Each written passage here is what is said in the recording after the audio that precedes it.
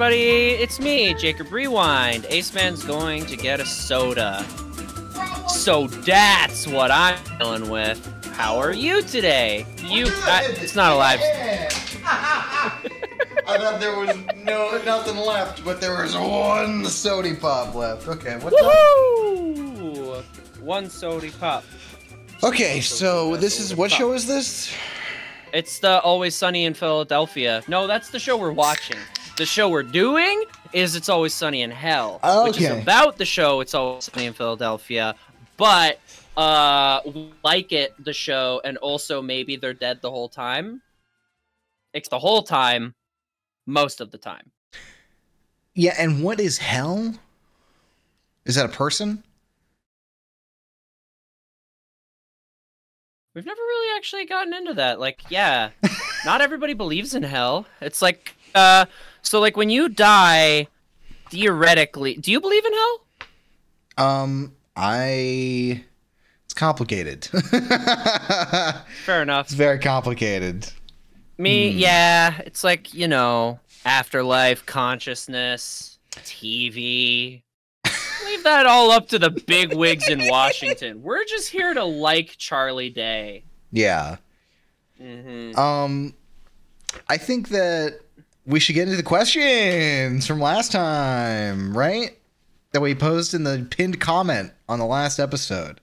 So, the first one is, what's your favorite type of snack food? I said, hard to pick, but I'll say potato chip. I said, You didn't write down. I didn't know we were doing that. That episode hasn't even got up yet. In that episode, though, I was like, we'll get it in the next episode. You're right. Share our answers. Oh, man. I can't pick just one. What is it? What's your favorite type of snack food? No, that's my answer. Oh, man, I can't pick just one. No way, mine too. My answer for that question is hell yeah. My answer for that question is good reference. Okay, so the next question is, what's your fave sitcom? I said Sunny or Parks and Rec. I answered Sunny or Inside Job. Interesting. I thought that What We Do in the Shadows would probably be the or. What We Do in the Shadows is also really good, but yeah. I don't know. It's like rewatched a few episodes of Inside Job, and I was like, man, I really love what they're trying to do, because it's like there's like a spectrum of like how much is it like self-contained and how much is it like plot and development and character. Mm-hmm. I think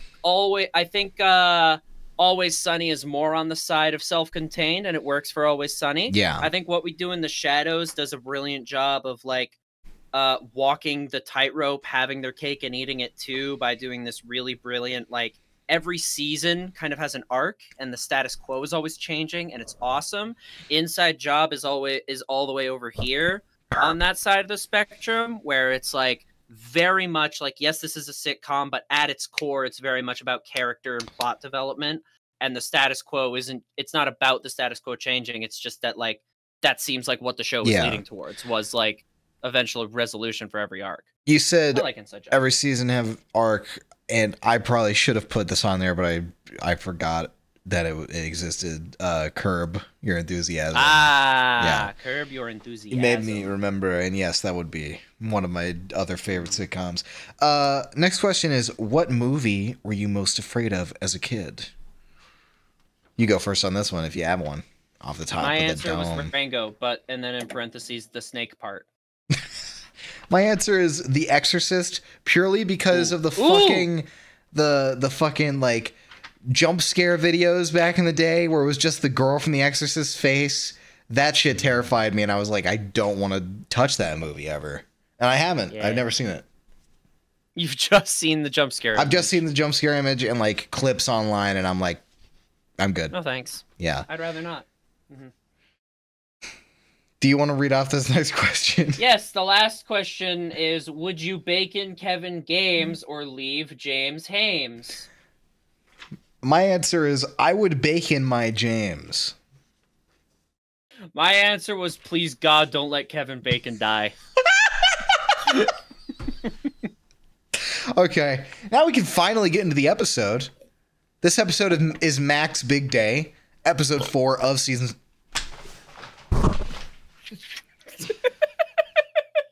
So this episode is Mac's Big Break. It's the 4th episode of the 6th season. It's really good. Before we started doing a recording, I accidentally did a burp that was really funny to Ace Man, and we laughed about it for a long time. Oh, he's busted out the crackers. Oh, nuts. Oh, jeez. Okay, I better not let any dead air show up. So anyways, in this episode, there's an iconic gag where, so I think the first thing that we have to point out about this episode is that the A plot is very much about Mac's Big Break, but the B plot is very relevant to what we're doing here. Dennis and Dee start their own podcast, and it's what I found really funny about that plot line, and I can't tell if it was ahead of its time or just really stupid, is that Dennis and Dee are just talking, and they find their conversation humorous. So they're like, yeah, let's do a podcast. It's just us talking. Like, there's no pitch or idea or plot, really. It's just them talking and Frank in the room. That's the idea. Well, the setup is that Frank's stereo's busted in his car. Yeah. And he just well, no, he started recording it's just them that he on likes tape. them. They jib-jab. Yeah. He started recording them on tape and playing. That his radio doesn't work? My brother in Christ, at the beginning of the episode, he says this. Well, no, he just says I like to listen to them on my drive. They jib-jab. He says my stereo's busted, okay. And so I've been recording them and playing it in the car. It's very interesting. He says that something like that. They jib-jab. Yeah. Okay. I didn't clock that. Goofy in the brain. But yeah, the iconic gag is they start recording.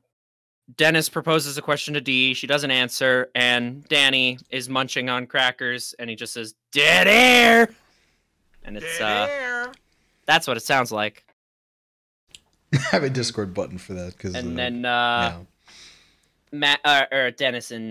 Dennis and Dee also introduce a soundboard to the mix, and they've got all kinds of sound effects, and they have fun with that, and it's great. But yeah, I don't know. And you know what? After watching that podcast, that fictional podcast within the show, I'm going to go ahead and say it. I think our podcast is more gooder than Dennis and Dee's podcast that doesn't exist. Yeah. It got recorded onto a taped over. The only downside is that we don't have Danny. We don't have Yeah, if we had Danny, that'd be good. But hey, even the Always Sunny pod couldn't get Danny. You would have to be chained up in the corner of your room or something for that to work. I don't know. I'd find him, catch him, exploit him. Oh my god, that sounds like a Pokemon mod. Okay, so my notes are the first one is we got to the scene of Charlie and Mac in the street, and Charlie is trying to teach Mac how to shoot how to hockey.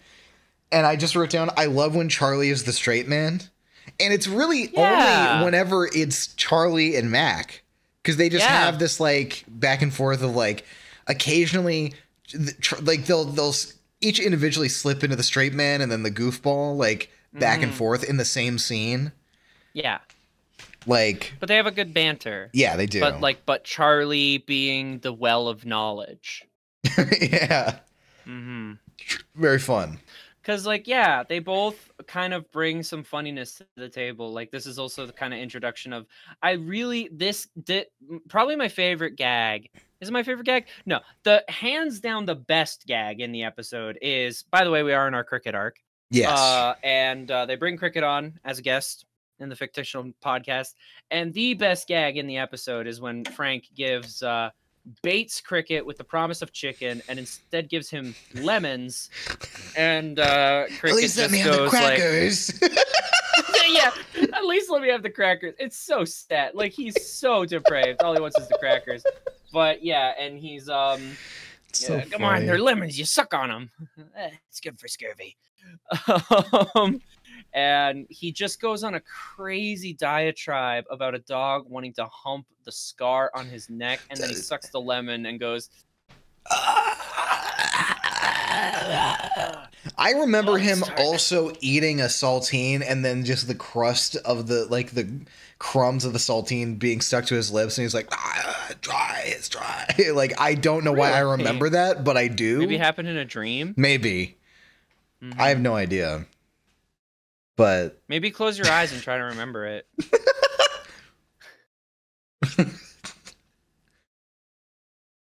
What would you pick up? What'd you pick up over there? I see. It's nothing. Okay. Oh yes. So before we started recording, Jacob went to go get a drink, and I wrote down some things because I had a mind moment, but I couldn't finish my little theorem. You had a proposal. I have a proposal. Okay. I wrote down guests equal metaphor ? Also, Frank brings them on, which is a thing to note for that thing, right? So the guests are a metaphor in the theory for things that the character, or like possibly could be showing the characters what they've done wrong to these people. Like Cricket is obviously homeless, and they talk about him being homeless. Ben the soldier, they talk about war, and then the waitress, they just make fun of her. They pour dirty dish soap on her, or dirty dish water on her. Which she's a waitress, so that's like a little bit of a thing. Dirty dishwater. She's a waitress. Something like that, right? I can see those 2 points connected. But like the thing about it is that the fucking characters don't get it at all. They don't. It's not like this. It's presented in kind of like in my little hidden, like looking at it too deep, theorizing way. It's kind of like. A Christmas Carol, where it's like, oh, it's showing you the ghost of Christmas past, present, and future, right? Mm-hmm. Also, funny ding sound effect. But the thing is, like, what if it was Christmas Carol, but Ebenezer Scrooge? A Christmas Carol, not a Christmas story. A Christmas Carol. Yes. Christmas Carol, where Ebenezer Scrooge just didn't get it, and he played wacky sound effects and was just like, fuck you, God. Like, fuck you, spirits. My favorite fucking interpretation of A Christmas Carol. Yeah, not even the Muppets one. Yeah. That one's good. Yeah, dude, can we just talk about A Muppet's Christmas Carol? I like that Gonzo is the narrator and Rizzo is his friend, and they're like throughout the whole show. Isn't that awesome? Yeah. Who's your favorite Muppet? I completely derailed your proposal. So anyways, so what you're saying is that we're seeing Danny as a catalyst within the recording of their fictional podcast, which could serve as a metaphor for his role in the show. Within the show. Like, because you've proposed that Danny might, or like that Frank might be in on it and be a producer of some kind. Yeah. Right. So I'm saying that he's playing that role of on the whatever showrunner side, right? Mm-hmm. And he's like trying to do this like kind of metaphorical thing with this, but it doesn't. Yeah, he's doing it in a very. He's doing it in a pretty literal sense. Like he's literally like, let's bring a guest in to start shit. Yeah. But I don't know. I had that brainage, and I just don't know how to cap it off. That's a good brainage, yeah. Because like the whole like he really like he this episode is the definition of seeing Frank as a messy bitch who lives for the drama. Like he literally just brings in Cricket, and Dennis kind of spins it of like, let's talk about homelessness, and Danny's like, talk about how you two banged, and then he brings in Ben, and Dennis is like, can we fucking talk about Dennis's delivery? It like we'll revisit this, but can we take it aside? There's a war going on. There's two wars. Now are these wars taking place on American soil? He's very Charlie. I don't know why he did that. It's very funny. Yeah. It's very Charlie. Yeah. I don't know why my camera keeps refocusing. I need to download the driver. I've been told there's a driver I need to download from Adam Driver.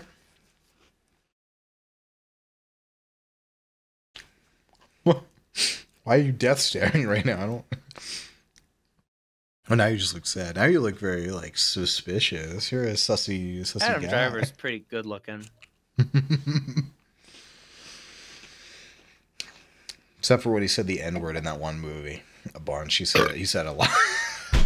Stop with the with the short burps. They're too good. When did he do that? He did that? I didn't know he did that. In the movie Black Klansman, he says he plays a racist. Like he plays a guy that infiltrates the Klan. And he says the N-word in the movie a bunch. That's a tough one. 'Cause that's like what that movie's about. Yeah. I haven't seen that movie personally, so I'm not going to comment on it. But it's interesting.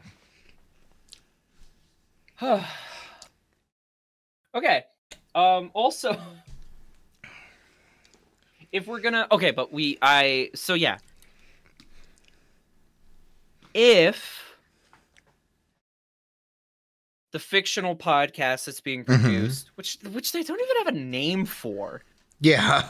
Every time they start recording, he just says, "Hi, I'm Dennis, and we're Dennis and D Reynolds." Like they just say their names. Yeah. Like that's the show, which is funny. But if the fictional podcast they're producing is some sort of metaphor or analogy for the show as a whole, what do the sound effects represent? This is a sound effect. I think it represents the funny, goofy, wacky nature of the show.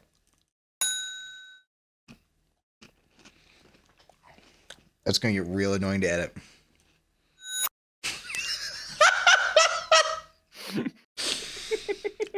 I'll take it back. I'll use desktop audio. It's fine.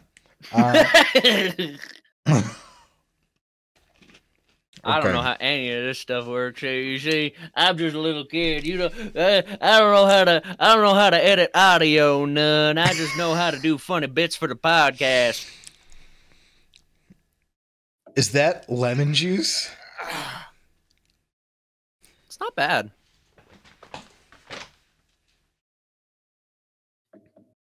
Oh, it's not bad. It's not good. It's not a drink. Not a drink, you say? What does he have? Oh, God. 100% lemon juice. That's a lot. Oh, my gosh. I think you just drank, like, all of what is in here. Yeah. That's just nothing? I like it. Is Cricket just a little bitch? Probably. Is Cricket just a little bitch who can't take it? Man. Now, excuse me. I have to go off screen. I have to go vomit. One line delivery. I mentioned, we touched on the best part of the episode is Cricket sucking the lemon. Like, I feel like that's just, like, the truth. Yeah. A line delivery that really stood out for me is also when they're in the... Charlie and Mac are in the street practicing just learning the initial skills. That curb is fucking insane. The curb is I don't remember crazy. who we were in a call watching the show with someone, and me and you were commenting on how insane the curb was. I think it was Ollie Saiku. And I think he was No, just it was like, Season. Season was like, I don't... Was it Season? Season's like, the curb is fine. It's fine. It's just a curb. That's insane. That curb is insane. The curb that curb is crazy. actually insane. That curb, like, goes up to your knee. That's fucking insane. Yeah. But yeah. A line delivery that I really loved was Max. He, like, screws up the shot. Or no, they're trying to figure it out. And Charlie's like, bend over, hunch over. And he's like, you look so stiff. You're like a G.I. Joe. And Mac is just... Charlie says, touch your toes. He's like, what am I, a gymnast, dude? Like, it's very cute. I liked it. And this isn't a line, it's more a mime, but they're talking about how they can make their entrance better, up the production value of their entrance. And Charlie proposes wearing a hockey wig, and he's like, oh yeah, of course you'll be wearing the duster. Maybe you should be wearing a wig. Mac's like, a wig? I don't know. And Charlie just proposes like, oh yeah, dude, a nice wig? He does like a little hair toss. It's very cute. the whole thing of like Mac going out on the ice and of going out, it's like his like dream sequence, because he in real life sequence.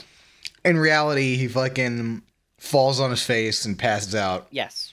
But in the dream sequence, he fucking goes like around the thing. He goes up to the guys and he's like, he pulls out the cassette or the tape, right? And the guys are like, whoa, what's this? The future of radio, you jabronis. Jabronis. Cool, man. Cool word. Cool word. You like that one? It's great. I like that a good deal. Oh. I brought this up before, but the vocabulary of the characters is really fun for me. Fortnite battle pass. Okay, bud. Okay. Man, sound effects are funny. I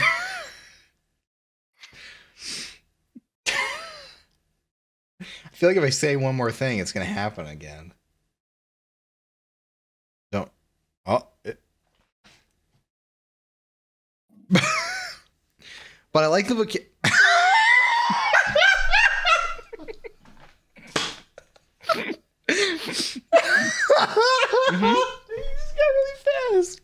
I like. No, what were you saying? What were you saying? Like the vocabulary of the characters. It's very interesting to me, because it's like, yes, they're a crew of friends, right? They're a group of friends, so you'd have like some shared vernacular, but they kind of don't, but kind of do at the same time. I don't know how to explain it. Mm-hmm.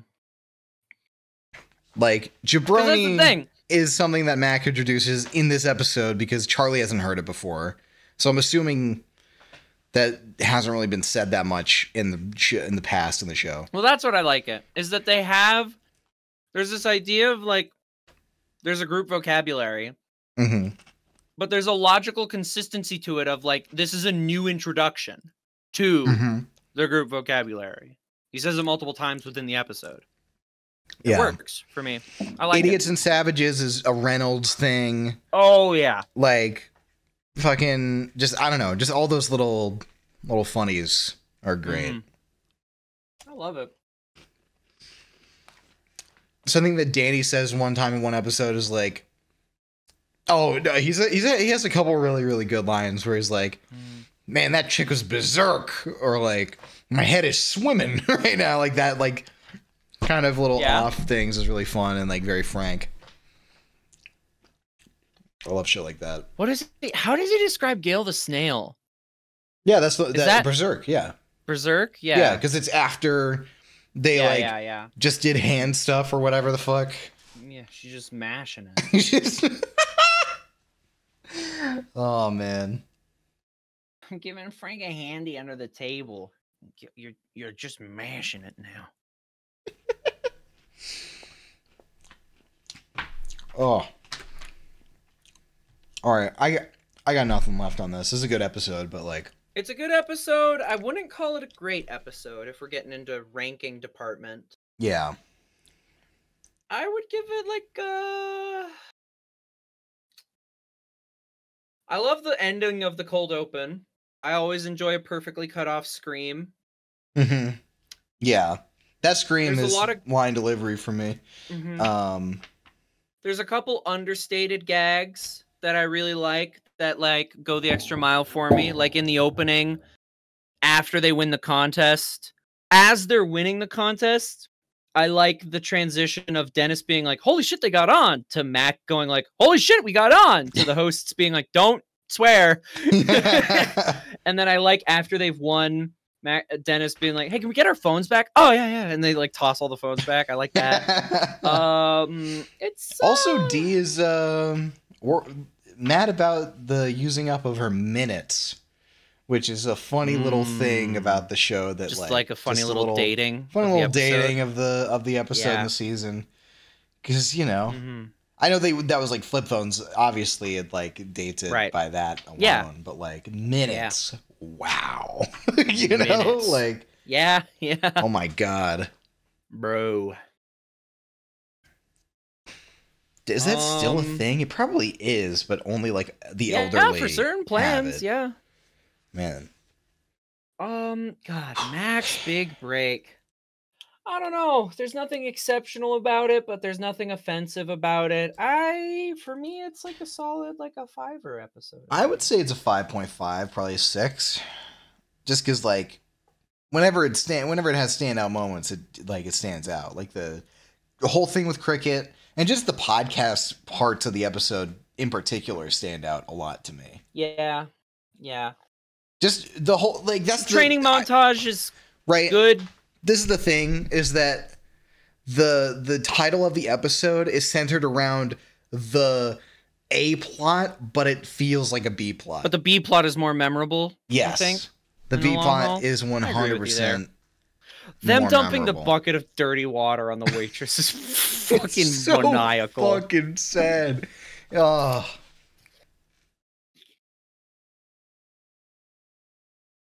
Okay, if you would never want that to happen again, please call 420-696 Sunny spelt wrong. That's 420-696 Sunny spelt wrong. I actually remembered how many numbers go in the... That's so mean. Wow. I'm sorry. Oh, man. That's so...